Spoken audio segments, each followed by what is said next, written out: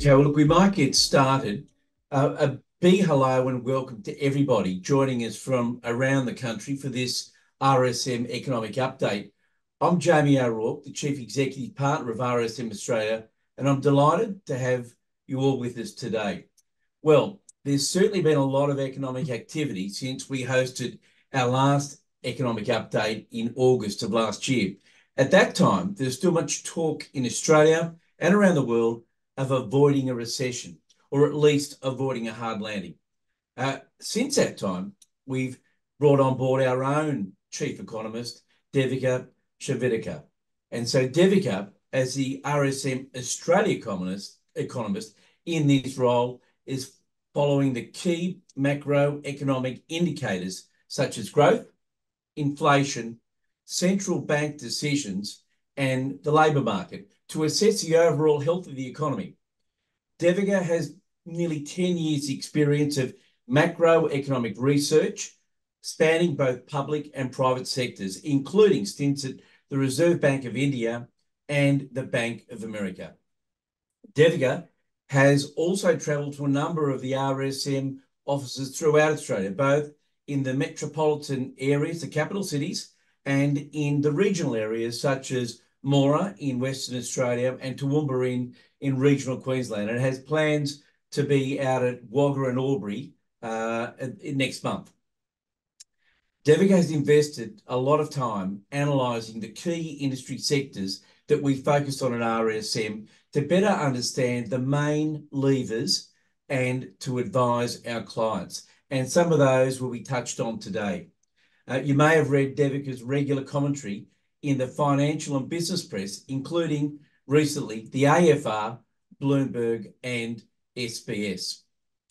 Our clients around Australia are experiencing challenges as they navigate through a great deal of uncertainty. And this has been the case since the beginning of COVID.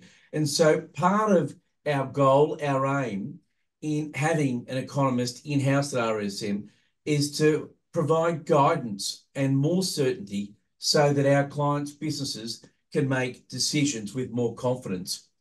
The Australian economy feels like it's in a bit of a holding pattern at the moment. It's been 6 months since the RBA last hiked interest rates, and inflation has definitely slowed, which is good. And we're all expecting rate cuts, with commentators disagreeing on when they would arrive. But sentiment has certainly changed very recently, with the Fed in the US releasing lower than expected growth numbers.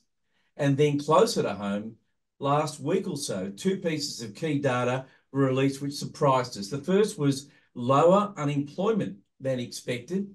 And secondly, the higher inflation that came through last week, higher than what was predicted by most commentators, including the RBA. And the main driver of this inflation is the services sector. So this put our mainstream economic advisors into a spin, with the narrative moving from when to if we'd see a rate cut this year. The dispersion of views has become very wide, with reputable economists such as Warren Hogan suggesting 3 rate hikes are possible by the end of this year. And then at the other end, equally respected Shane Oliver from the AMP having a completely different and a more optimistic outlook. So that makes it more uncertain for businesses in Australia today. And when we think about what's coming up with a federal budget to be released in 2 weeks from today, and the long-awaited and revamped Stage 3 tax cuts from 1 July, with rising real wages and an uncertain global environment, this all adds to the complexity. So Devika will try to make sense of all of this and help us understand what it means so that we can make better decisions in our business. Ladies and gentlemen, the format for today is an interactive discussion. We've decided on no PowerPoint slides, and we've received a number of questions in the lead up. So thank you very much to those who have contributed. And we would also welcome questions throughout the presentation, and I'll try my best to manage them in the next hour or so. So Devika, maybe we could begin with an overview of the Australian economy. Yeah, thanks so much, Jamie, and thank you everyone who has joined. Let me start off a bit with what's happening globally and then move to the national um, movement in the economy. Currently, the two things that are governing the global narrative are what's happening in China and what's happening in the Middle East. Over the last couple of months, we have seen that the real estate climate in China has been consistently deteriorating. There's been a lot of focus on the fiscal side to inject stimulus into the real estate market to revive the sector. But it's looking increasingly difficult to really get that side of the economy rolling to the pre pandemic levels.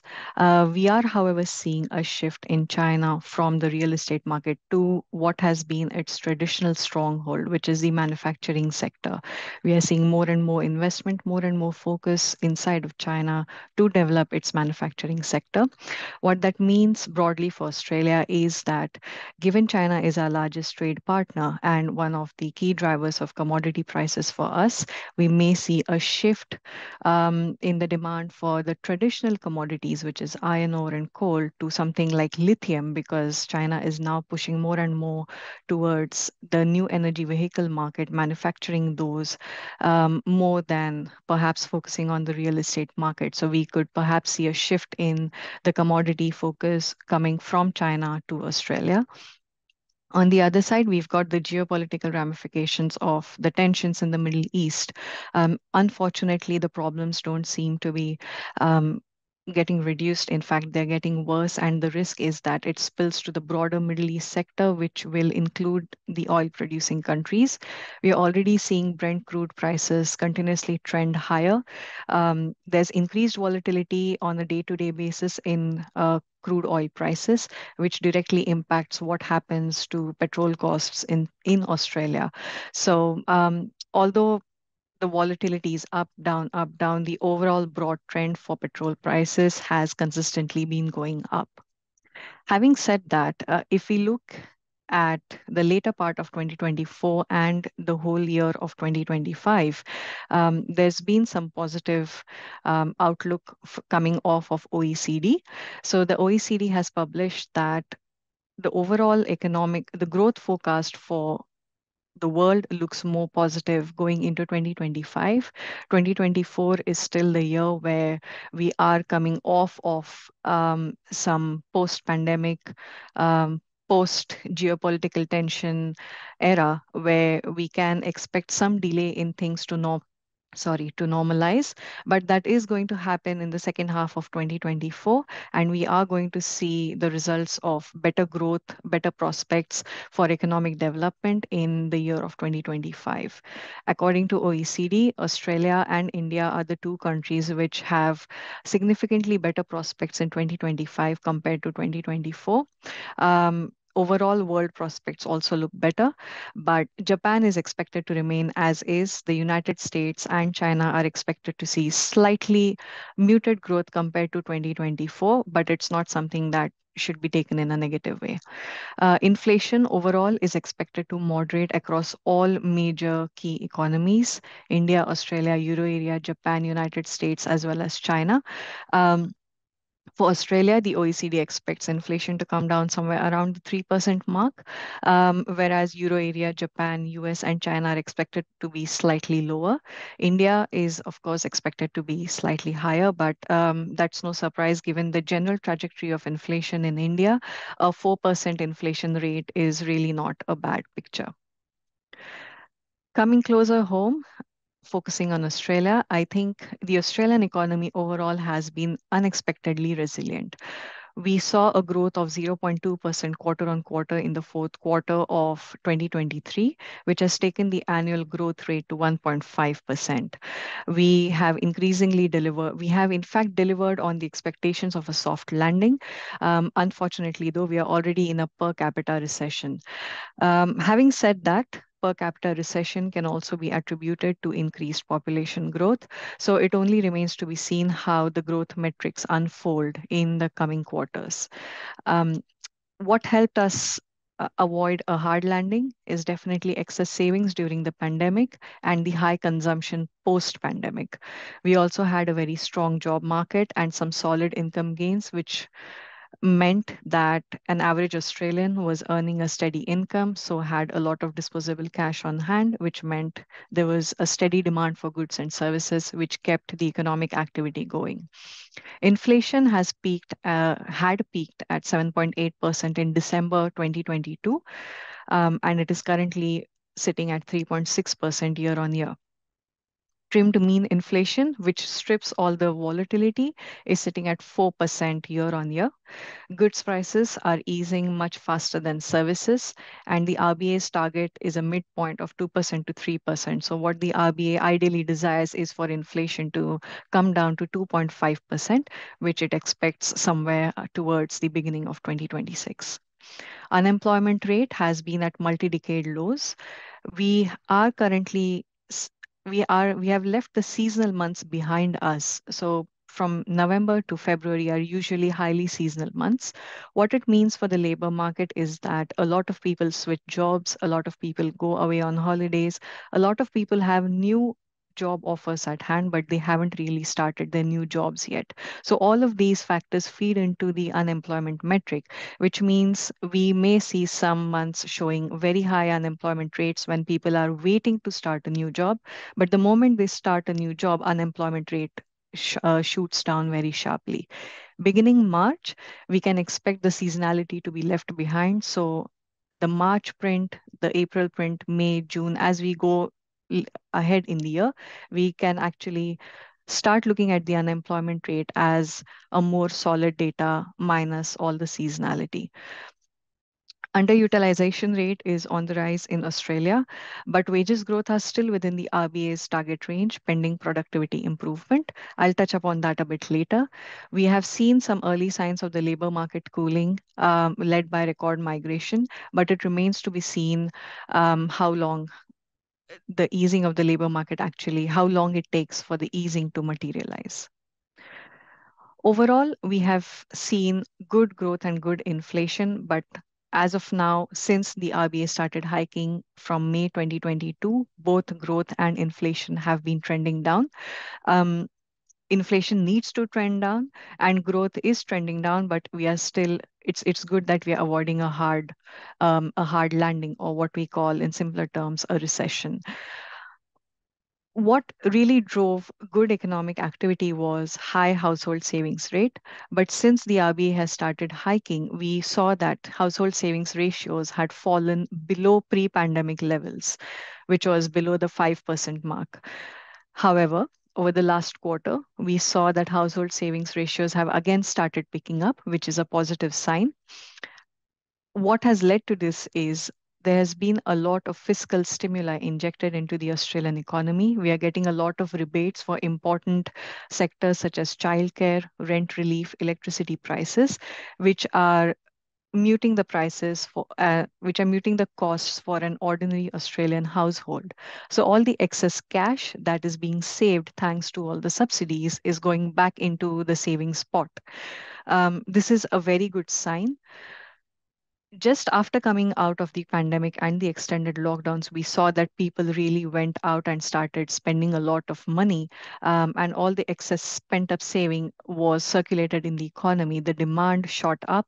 The supply was not matching demand, which led us to the problem of inflation. But this time around, we are seeing that people are being really smart with their money. Household savings are actually being saved for a rainy day. They are aware that potentially the RBA may be pushing their cuts later and later in the year. And if inflation doesn't come back down under control sooner, there is a risk that the RBA might hike. So people are being really smart with how they're spending their money. Not only are they diverting excess cash to savings, they're also being very smart with their purchases. For example, over the last couple of months, we've seen that people are taking more and more advantages of discounts. So a good example is the Black Friday sale, and another good example is the end of financial year EOFI sale, which comes somewhere around June, July period.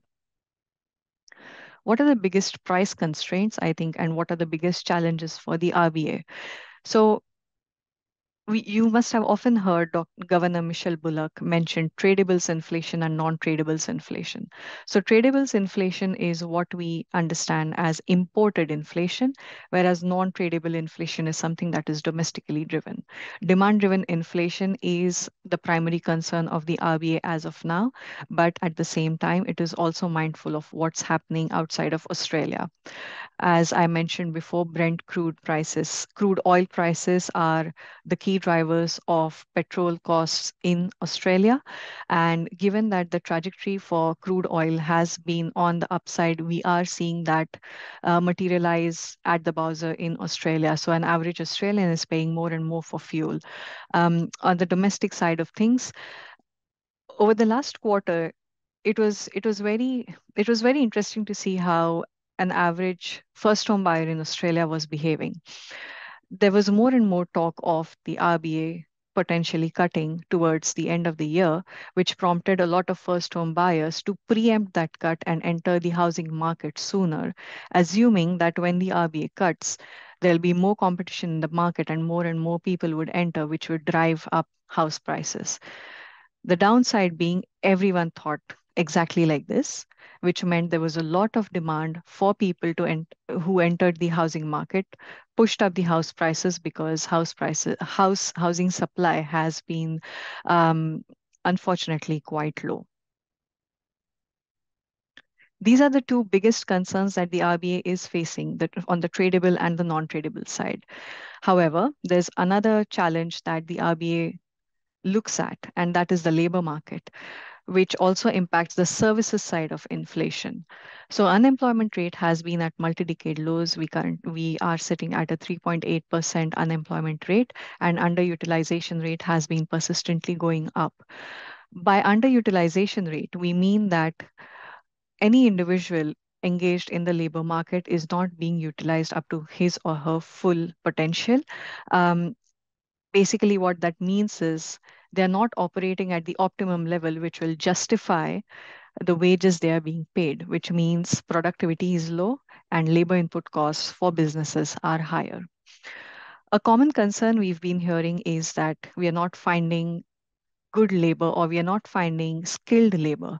So note the shift in the commentary now. A couple of months back, we were hearing from businesses that they're finding it hard to find labor to fill the gaps, but now we are finding more and more concerns about finding skilled labor from the businesses. So with record migration, we have more or less solved the problem of absolute number of applications per job vacancy. We have now shifted to the structural side of the labor market, which means there is a mismatch in the skills that businesses are looking for and what the migrants are able to offer. Um, another another factor feeding into the inflation dynamics in Australia is, of course, wages, which is closely linked to the labor market as well. Um, for the first time in almost 3 years, we have seen public sector wages outpace private sector wages. Private sector wages have historically featured greater in the compositional sense for the wages market in Australia, but this time around, public sector wages in the fourth quarter of 2023 grew at 4.2%, whereas private wages have grown 4.1%. Mostly, the public sector wages have been driven by enterprise agreement and awards. Awards include the Fair Works Commission, the minimum wages upward revisions to minimum wages, as well as enterprise agreements where we have some set wage metrics depending on the industry you're in. Individual arrangements are the third side of the wage agreement schedule, which is more for people engaged in employment like you and me, where you are a market hire. You sit together with your potential employer before starting your job and you sit down and you negotiate a wage that works best for both of you. What does all this mean for the RBA? So what's happening is RBA has been behind the curve compared to its global peers. We are currently sitting at 4.35%, whereas we've got the Fed, the BOC, the RBNZ, and all the other central banks move past the 5% mark. We were late to the party. We started hiking much later compared to the other economies, and we are sitting quite low. But we have to understand that each central bank thinks in line with um, what's best for their country. To give you a simple example, if we were to compare the US Fed with the RBA, the transmission of the monetary policy hikes directly to an average American household is very low because most of the US households have a 30-year fixed mortgage payment, whereas in Australia, every single hike that the RBA does is immediately passed on to the customers, which means the pain is much higher for an average Australian versus an average American. This is something the RBA is mindful of, which is one of the reasons that it is being quite slow and mindful in the pace of its hikes. Um, Also, what the RBA does care about is how does it impact businesses? Every time the RBA hikes, the costs are transferred to businesses. And as it is when it is facing a situation of high labor input costs, high raw material costs, and added cost of capital only increases the problems for the economy. Our base case is for the RBA to pivot in the third quarter of this year. Definitely not sooner, but there are some risks. There are some upside risks as well as downside risks, and we are now seeing the upside risks materialize more than the downside risks. I'll just quickly give you a run through. On the downside, if there's a faster decline in inflation and household consumption weakness persists longer than expected despite fiscal stimulus, then the RBA may be forced to cut preemptively. However, if inflation takes longer to return to target than anticipated, which is actually what is happening right now, inflation expectations could drift upwards, which means we can expect people to think that, okay, inflation is going to be at this rate for longer. Maybe we should negotiate higher prices with our employers. Once that happens, it creates a system called wage price spiral. What that means is people expect inflation to be higher. They negotiate higher wages. It means it's higher labor costs for businesses, which means revenue falls down. So the structural unemployment will also result in sustained wage pressures, and this is exactly what the RBA wants to avoid. It does not want a price wage spiral situation where everyone has assumed that inflation is going to stay higher for longer. On the international side of things, China weakness obviously plays very heavily into the RBA's considerations, as does the geopolitical tension, because high tradable inflation risks is predominantly out of the RBA's control. Thanks. I'm ready to take questions, Jamie. Thanks, Devika. That's a great overview. We've covered a lot of territory in that, so we might use the questions to unpack some of the key areas of interest. So look, the first question really, and you mentioned that we've got a new Reserve Bank governor in Michelle Bullock, but what indicators does the Reserve Bank of Australia consider in assessing a decision to change interest rates? And there's a second part of the question. What indicators should they consider that are not currently being considered, if any? Okay. Thanks, Jamie. That's a good question. I would say there aren't any indicators that the RBA should consider which it already isn't considering. It has a Look, RBA has a dual mandate of managing inflation and maintaining full employment. Managing inflation by extension also works towards bringing stability to the AUD. Apart from these, the RBA also looks at global economic developments, such as actions of other peer central banks, geopolitical tensions, and its implications on the Aussie economy. Some of the other data, which do not directly flow into the decision making but are keenly observed, include the consumer sentiment surveys, house prices, as well as responses to the RBA's business liaison surveys.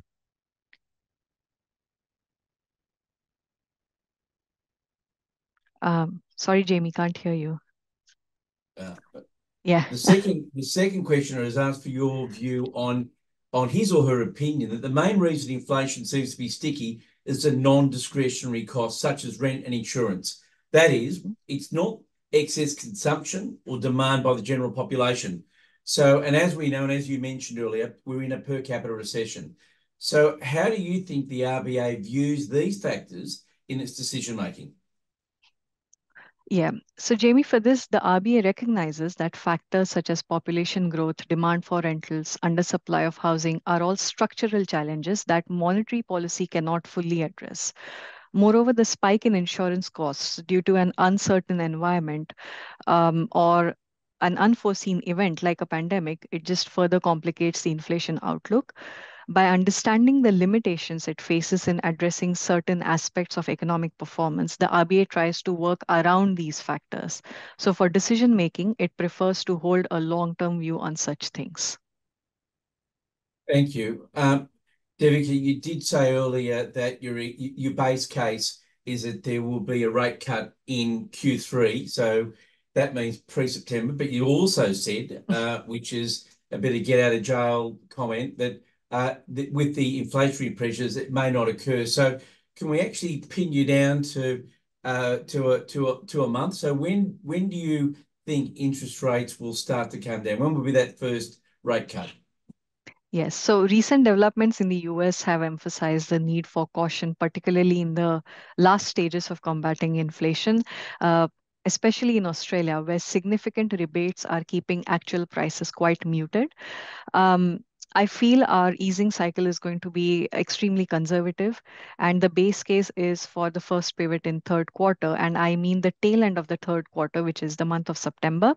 I do not expect any time before that, and with an increased chance of that being pushed into the fourth quarter. But if I were to say a month in the fourth quarter, it would be November.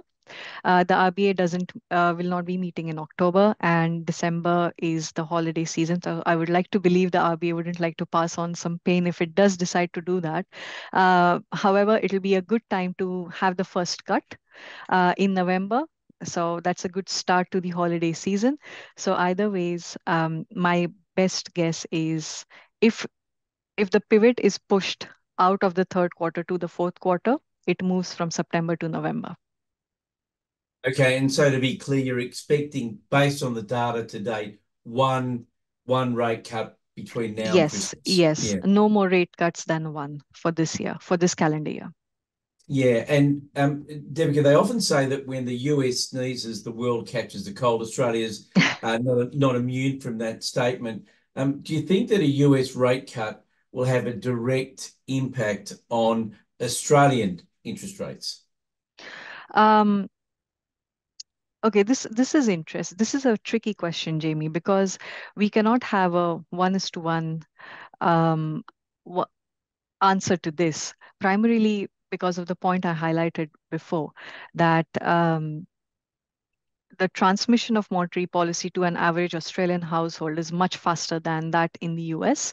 But if the Fed was to cut and the RBA was to hold longer, it would in general be good for our currency because of the interest rate differential. So it'll make the AUD more attractive.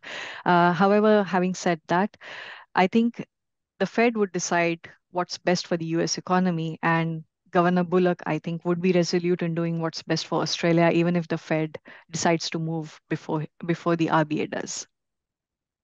Thank you. Thank you. And a further question is following on the RBA. How will the future decisions of the RBA affect exporting to the US?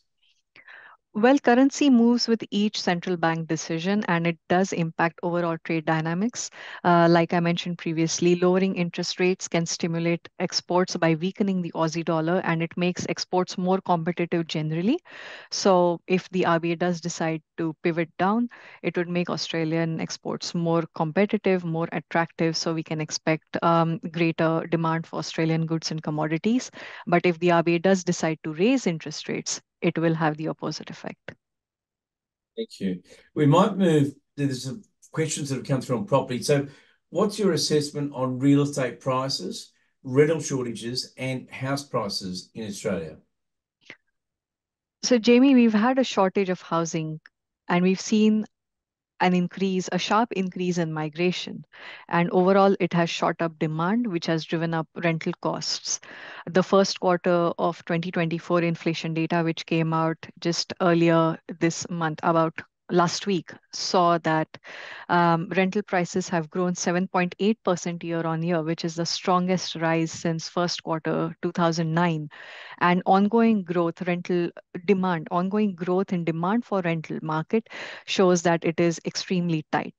Market expectations are for a 5% to 10% increase in home values for home buyers, and it is unlikely that prices, whether you look at the rental market or the housing prices, it is unlikely that prices are going to come down anytime soon.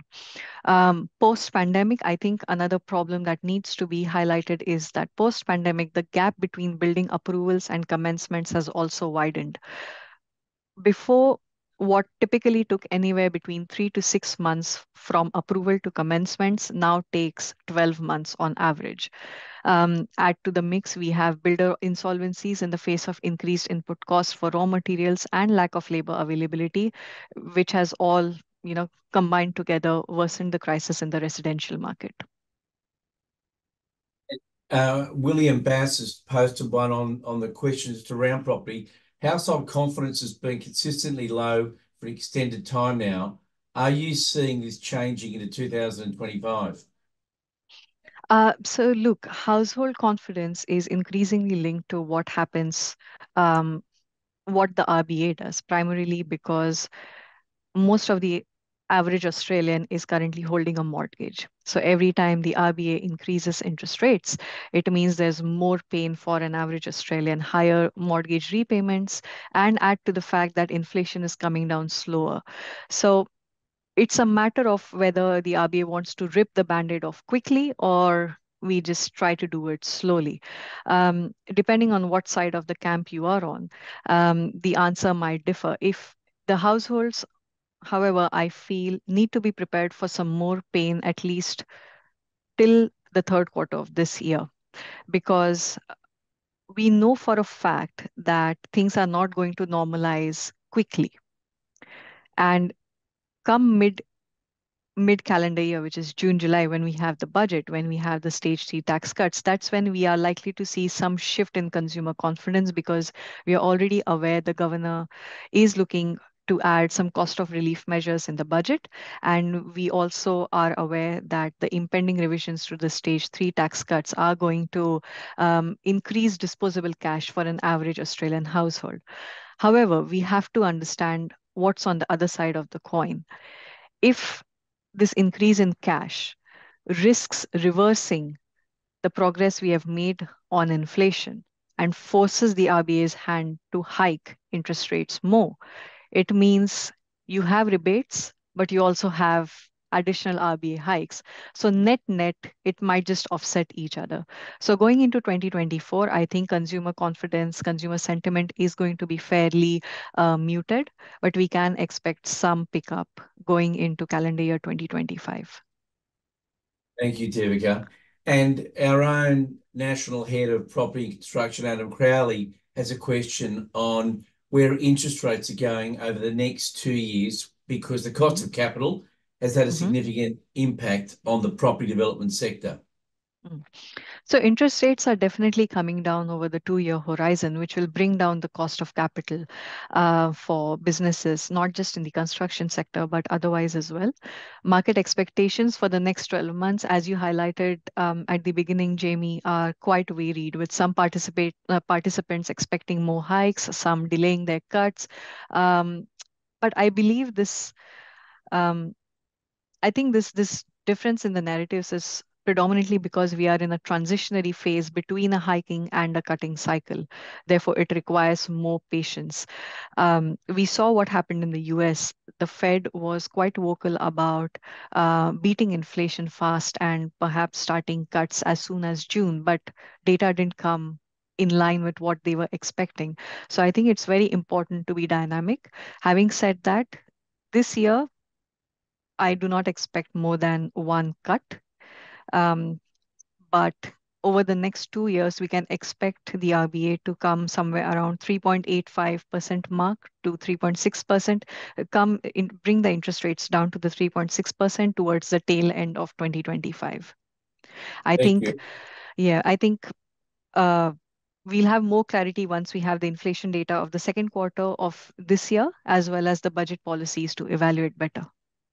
That will be good for the property sector. Mm. And a question from Campbell Gordon. To the extent inflation and therefore rates remain higher for longer, what should the federal government do? So not the RBA, but what should the federal government do to manage inflation, given the baby boomers are a big driver of demand now and they're not impacted by rate rises? Well, that's a very interesting question, and I think this might lead to some very uncomfortable discussions, and but let me put it as objectively as possible. So, unfortunately, what happens is there are only so many investment avenues in Australia. So, predominantly, most of the Australians tend to invest in the housing market. The baby boomers are ones who perhaps are most of them than not are mortgage free. They have not one but many investment properties, and they are reaping the benefits of a higher interest rate environment where it does not impact them directly, but it definitely pushes up the value of their equity, particularly when we are in the market seeing undersupply of housing and rising demand for housing. Um, Something I think is what is very state specific, I would like to mention is the land tax that we are seeing in Victoria. What the state government is doing there is it's trying to earn more revenue to fulfill the government purses by targeting land taxes. And how I see it is it's twofold. Number one, when it targets people with more property, with additional number of properties, what it's trying to do is make it so expensive for people to invest in more than one property that number one, either they give up that property, they sell it so there's more availability of housing, or they end up paying more tax, which means all the fiscal subsidy that is going into making the life of an average Victorian easy is they are able to deliver on that by generating revenue from the people who are not necessarily feeling the pain. So this is really tricky. The interest rates definitely are a pain point for the young Australians, not so much for the baby boomers, but perhaps downsizing to a a smaller apartment might be a good way, might be maybe the federal government can incentivize baby boomers to downsize in order to solve all these problems so the youngsters can actually get into the housing market. The baby boomers are untouched, are happy, still living a good life. But overall, it really the right answer really depends on which side of the camp you are on. So Thank you, Devika. No, that's enough. And look, Adrian Hunter did have a question on land tax in Victoria, and you provided a good overview of what the government okay. in Victoria is trying to accomplish by that. But what impact do you think that'll have on Victorian property prices?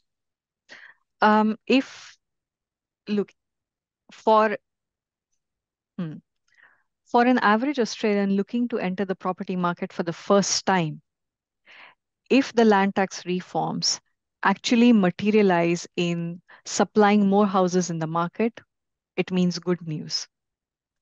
Having said that, that also means that more and more people might just jump into the market. What we are currently seeing, people are anticipating a RBA rate cut, and they're jumping into the housing market, assuming there'll be a rate cut and artificially inflating house prices. The same could happen in Victoria. It increases the supply for housing, temporarily reducing the prices for houses.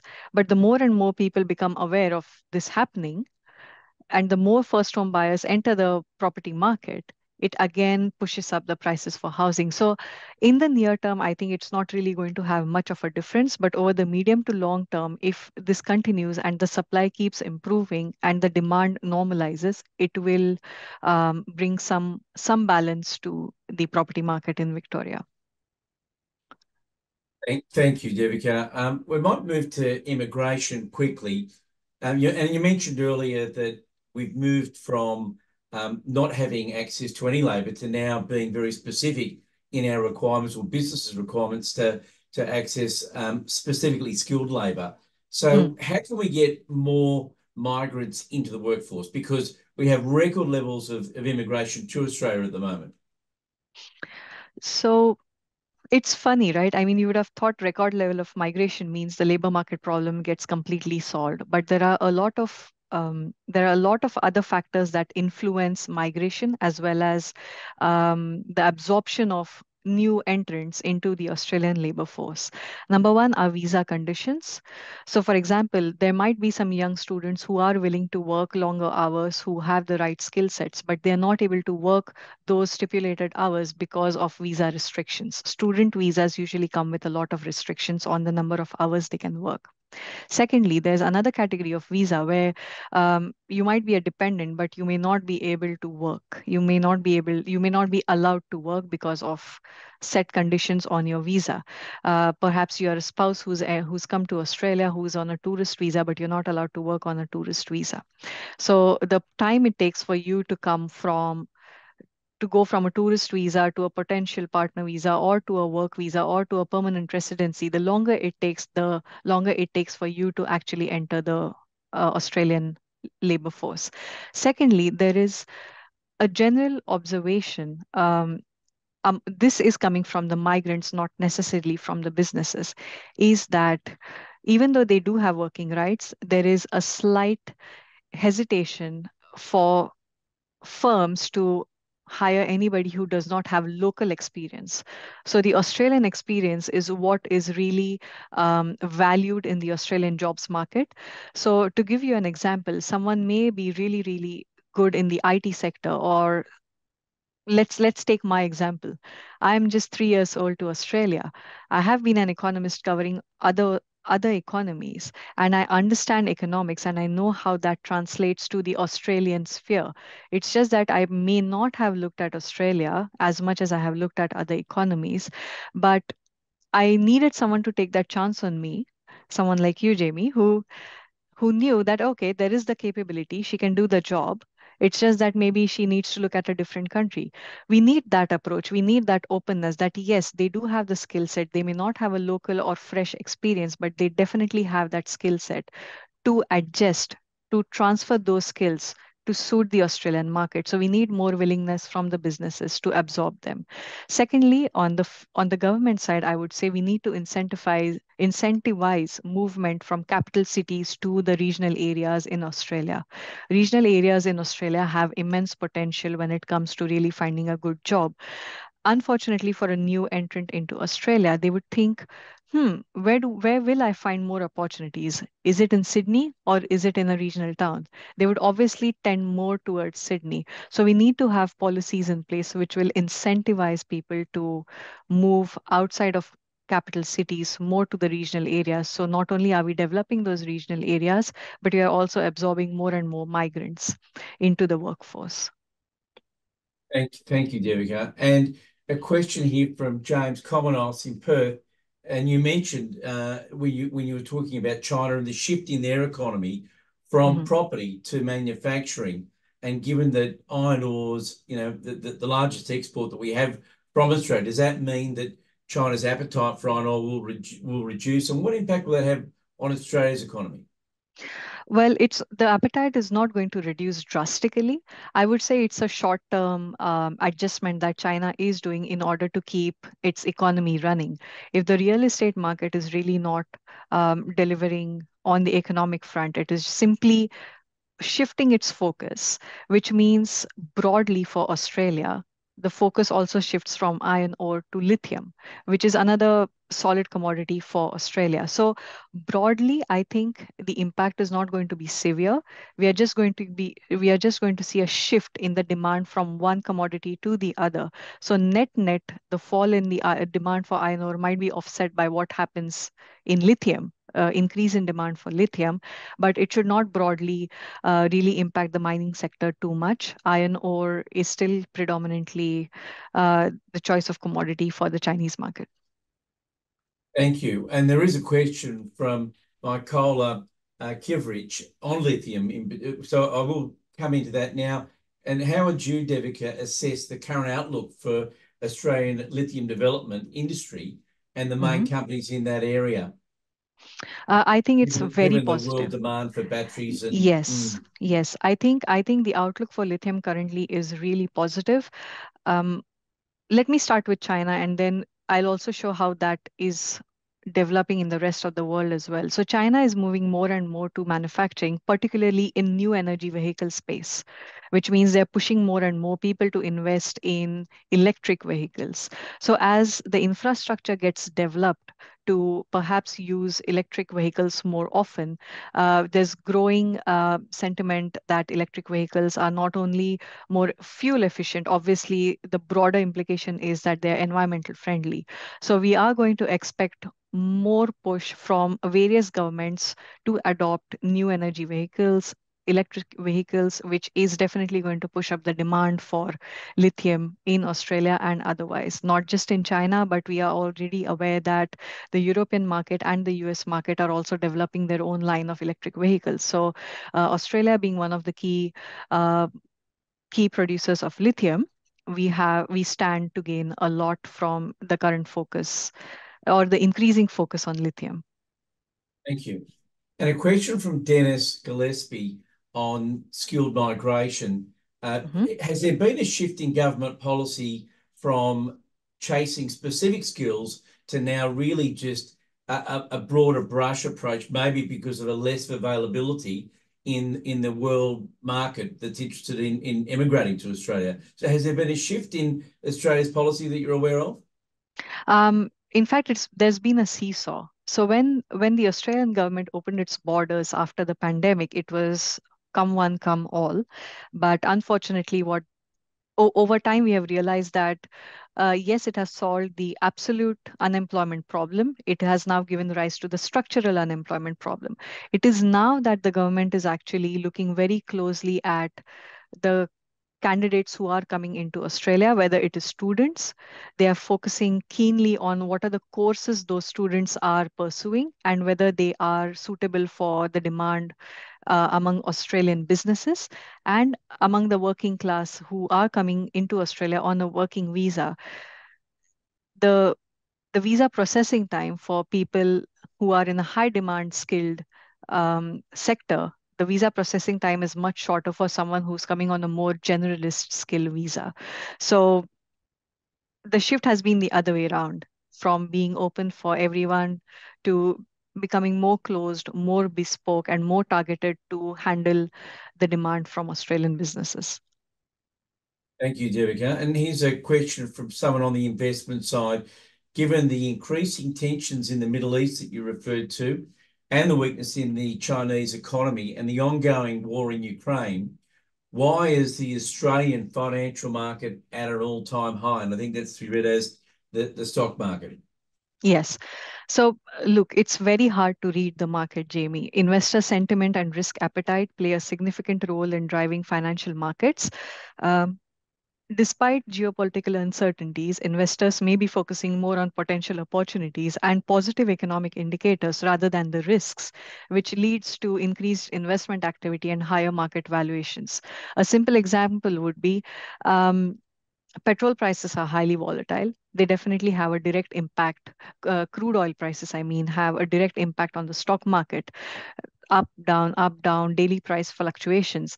But broadly, if you look at it from the economic sense, if we look at petrol in the CPI basket, if everything else seems to be going down in Australia, inflation broadly is going down and fuel price is the only one that has been going up, it seems to offset the increased prices of fuel. So that could be seen as a positive by the market compared to just focusing or fixating on petrol prices alone. Thank you. A property question from Matthew Herrett from Link Property Services. And the question's about the release of land. So much of land has been rezoned for development. Mm, However, mm. Treasury appears not to be forthcoming with funds for services to infrastructure, which is needed as part of the development process. Do you have a view on Treasury's ability to fund land releases, which are much needed to correct the demand and supply imbalance with Mhm. residential and industrial asset classes? So they definitely have the tools to really improve the land supply, but then we also have to look at it from a holistic um, point of view. Are we sure that improving the supply, depending on where the land is, are we sure we will be able to perhaps, if we're just focusing on housing and we say that yes, improving land supply will improve housing supply, do we have enough schools in that area? Do we have enough resources in that area? Do we have enough infrastructure or solid infrastructure, whether it's roads or bridges or rails or any other mode of transport, to connect those supply areas to the mainstream city or to any regional highly developed area, to bridge that gap between, setting up a house, releasing land in, say, remote areas of Australia, which are otherwise cut off from general civilization. So it's not simply about just releasing land. It also means you have to understand how much of costs are going to be involved in developing the land as a whole, not just to solve the housing supply crisis. Thank you. And moving to manufacturing, there's a few questions that have come in pre the webinar, and also one just has come in from Joe Patterson, which I'll come to. Will Mhm. Australia learn the lessons from COVID and start manufacturing here or restart manufacturing here? Or is our future restricted to selling education to overseas students, tourism, digging dirt, and to some extent agriculture, which may be a simplistic view of what Australia produces? But can Australia ever compete in manufacturing due to the high labour cost and the very regulated environment that we have compared to competitors? And Joe Patterson, I might add to that question, because I think it all falls under the same banner, is how might the current economic trends impact Australian manufacturing operations in terms Mhm. of demand for our products, the cost of production inputs, and the impact on international freight? Yes. So I'm not. I mean, it's an interesting point that a couple of decades ago, Australia was actually a manufacturing stronghold. It was a manufacturing economy, but we have since then transitioned more to a commodities-based economy. Having said that, of the last couple of quarters, we are seeing as Australia's manufacturing sector has undergone significant evolution, increasing its contribution to overall GDP. Job losses, yes, have been there, but they have been partially offset by the same people migrating to warehousing or logistics simply due to outsourcing or supply chain model changes. Um, Yes, the industry does continue to face workforce challenges with a lack of vocational training to develop skilled labor and immense costs involved in developing R&D and infrastructure. But even if the progress to becoming self-sufficient is long drawn out, a good way to start would be by focusing on value adding to sectors that are already up and running. For example, mining, agriculture, enhancing supply chain sovereignty in sectors such as pharma and defense. To boost competitiveness, I think Australia can definitely invest in specialized manufacturing, add value to our Australian exports, and embrace more automation and innovation. Thanks. And I think that leads us into just a general increase in productivity and the next question, which is a focus on improving productivity in Australia. What role do you see the tech sector playing to help with this? The tech sector plays a pivotal role in enhancing productivity across Australia by driving automation, any form of digital transformation, remote work enablement, and skills development. To give you a simple example, you develop an AI model, and if you're a small business owner with, say, just 5 employees, if it used to take you 6 hours to draft a proposal, a business proposal, you train AI and you have a business proposal ready in 2 hours, which means you have freed up 4 hours of an individual's time during the work hours to dedicate that somewhere else. So not only is it solving the productivity problem, it's also solving the labor shortage problem. Through the development and implementation of automation technologies, machine learning algorithms, the tech sector definitely streamlines processes. It definitely optimizes workflows, and it will enable businesses to have higher efficiency levels. In fact, we recently heard from RBI Assistant Governor Brad Jones that tech is key to innovation. And the more businesses, particularly SMEs, invest in innovation, the greater the benefit for the Australian economy. So it's not just the tech sector, it's each business taking a tech approach and thinking about how it goes about business. I like that. 100%. And that question was from Marvin, our National Head of Technology based in Melbourne. And going to, I think we've got time for maybe two more questions, just looking at the clock. And the next is from Jayesh Kapitan, who's the National Head of our health group. Mm-hmm. And as we know, health is large and it's diverse with many variables that impact its operations. So, Devika, in your opinion, how will the wider global macroeconomic environment impact on Mm-hmm. health sector operations, in particular, the Mm-hmm. inflation pressure we're seeing on the supply chain, and Mm-hmm. also staff costs, which are a significant element for Mm. all health sector services? So the health sector has been stretched since the pandemic. Additionally, rising demand for healthcare services post-pandemic in a rapidly aging demography is likely to drive up staff costs as organizations compete for talent, and we have more regulatory changes and evolving funding models. So until the supply of well-qualified healthcare workers improves, we can expect labor input costs in the health sector to remain elevated.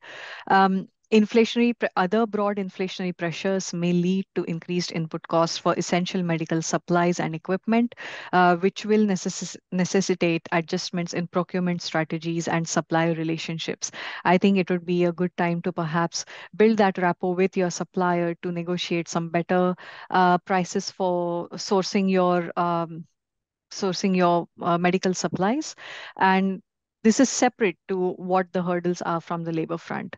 To mitigate these challenges, I think a very general input from my side would be to employ proactive strategies such as cost containment measures, workforce optimization. Again, we can benefit a lot from the tech sector going into the medical field. And we definitely, I think, another good way would be to advocate policy intervention and industry partnerships to ensure that the sustainability of the healthcare delivery remains consistent despite economic uncertainties. Jamie, you're on mute. Sorry. Yeah, thanks, Devika. And the final question is from Kath Bell, a partner in our Perth office, and it's on the topic of baby boomers. And I don't think Kathy's a baby boomer, but she still posed this question. We're seeing many of the baby boomers retire now. How will Mhm. Australia's demographics impact our economy? So I think the growing population of retirees and the lower reproduction rates that we're seeing, how will that impact Australia? Um, Thanks, Kat. That's a very, very good question. So the baby boomers are retiring. That is definitely going to bring a significant shift in the psyche of how the next generation of Australian workforce is. Um, Given what we are seeing in the preferences with the new grads coming in versus what the senior employees we see around us, is that the older generation prefers more working in the office. The younger generation wants more flexibility. They are more mindful of the environmental damages that constitute, say, perhaps traveling every day, using your own car, burning more fuel. So we can expect perhaps greater understanding and greater flexibility around around the work culture. What that might mean is we adopt more and more broader implication for the Australian economy means more acceptance for technological advancements, higher efficiency despite working lesser number of hours, and definitely an increased awareness towards how we are heading on the environment side. I think the younger generation is really focused on making sure that we do safeguard the environment in the pursuit of greater development. So I believe the shift in the psyche is going to be felt in the environmental sector, in the tech sector, and definitely in the office working culture. That's great. Thank you, Devika. Well, look, I think that's really all we have time for today. We've gone a little bit over. Devika, on Mhm. behalf of the audience today, thank you for sharing your insights. Thank you for doing the large overview of the macroeconomic conditions impacting Australia and the world for that matter, but also for some of the deep dives you did into different industry sectors and different areas. To the audience, thank you very much for sharing questions and participating in the last hour. There are some questions that have come through on stage 3 tax cuts, on federal government posturing, on the tensions between the Prime Minister's pressure to reduce household budgets and the Treasurer's pressure to deliver a surplus in the budget. That's all ahead of us in 2 weeks, and we do have a webinar that Devika will be a guest speaker on, and if Jordan could thanks Jordan, putting the QR code for those of you that might be interested. That's on Wednesday in 2 weeks' time, where we will unpack what the federal budget means from a tax perspective, but also from an economic perspective. So thank you, everybody, and we look forward to hosting the next of these probably in August. Thank you.